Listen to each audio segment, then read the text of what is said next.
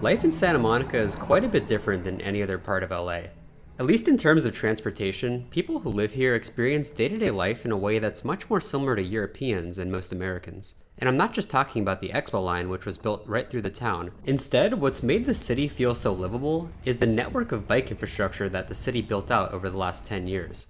It's pretty much the only part of the entire county that actually has a network. Only the dark green lanes here are actual dedicated bike lanes.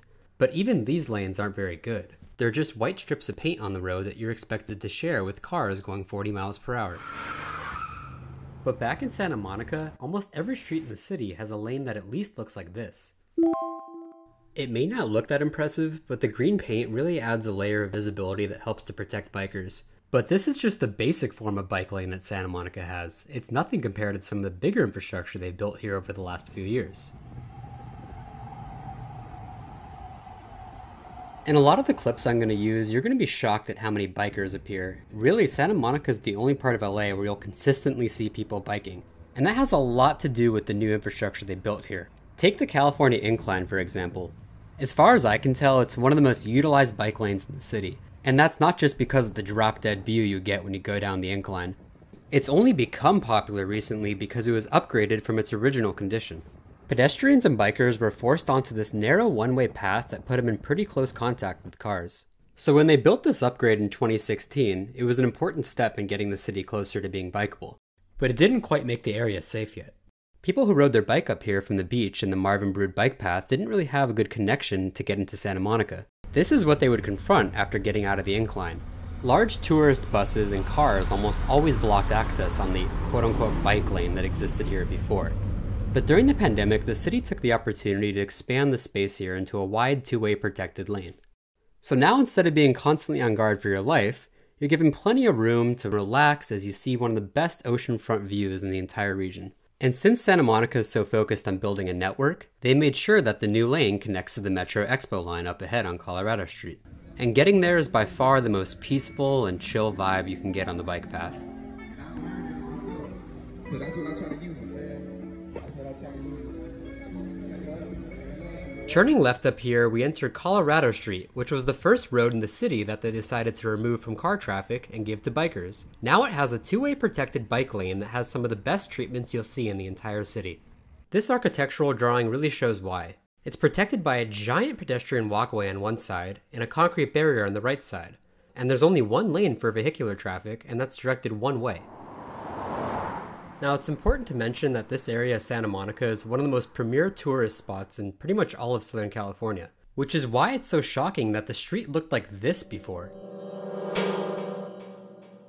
I mean, Santa Monica has always been a tourist spot, but how is it really considered that if this is what you'd have to walk around in to get to the pier? Until a new light rail line connecting downtown LA reached here, people usually had to park around this area of Santa Monica and then walk down 4 blocks. And before the redesigns, I don't think walking down to the pier from there was really a highlight of anyone's trip. But now, it's almost certainly one of the things that they'll remember most. Although most of the protected bike lanes the city has built have been concentrated downtown, they're making a huge effort to actually connect all of the residential mid-city areas to a protected lane. Almost all the blue lanes you see here are planned to get converted into a protected concrete bike lane by 2026. And the city has a long-term vision to convert the remaining lanes into protected ones as well. The existing green painted lanes are good enough for most people to feel safe, although they're not protected enough for kids or people new to biking to try on consistently. Which is exactly why it's so important that the concrete lanes get built here. Because people who are really experienced with biking can feel comfortable enough to do things like this, splitting the lanes between cars and going really fast, but this is not what you ultimately want to do every single day you bike if you're running around to run errands or go to school, etc. Instead, what you want is a safe and consistent experience, which is exactly why the city decided to build a protected concrete network, because it's the only form of protection that will actually stop you from a car going out of control.